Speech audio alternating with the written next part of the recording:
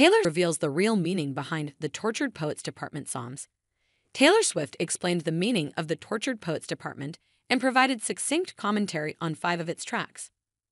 Taylor Swift thinks some things she'll never say, but she's explaining the Tortured Poets Department anyway. Days after releasing her 11th studio album, the Fortnight singer gave some insight into some of her record's more convoluted tracks, including the aforementioned single, Clara Bow, and Florida. In Amazon Music exclusive commentary, users of the streaming platform can declare, "I'm a member of the Tortured Poets Department," on their Amazon device and switch on the special feature, during which Swift provides her insight on 5 songs, including the album opener featuring Post Malone. Fortnight is a song that exhibits a lot of the common themes that run throughout this album, she explains, one of which being fatalism, longing, pining away, lost dreams. It's a very fatalistic album in that there are lots of very dramatic lines about life or death. I love you, it's ruining my life. These are very hyperbolic, dramatic things to say. It's that kind of album. Celebrities attending Taylor Swift's The Eras Tour.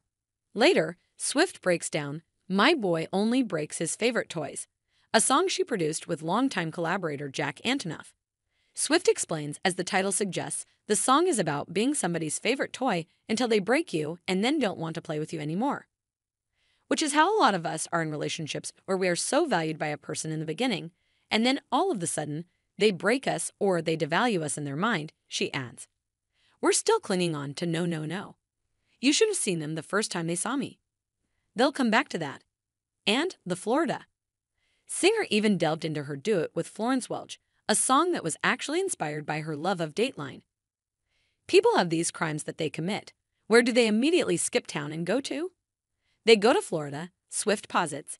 They try to reinvent themselves, have a new identity, blend in.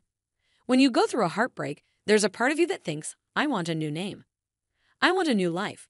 I don't want anyone to know where I've been or know me at all. And so that was the jumping off point.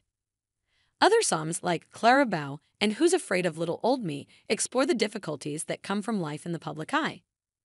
As she says, Swift wrote the latter song alone, sitting at the piano in one of those moments when I felt bitter about just all the things we do to our artists as a society and as a culture.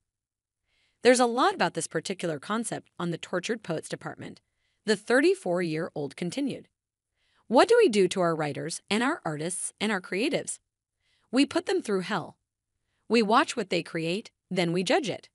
We love to watch artists in pain, often to the point where I think sometimes, as a society, we provoke that pain and we just watch what happens. And as for why she dedicated an entire track to a 1920s film star.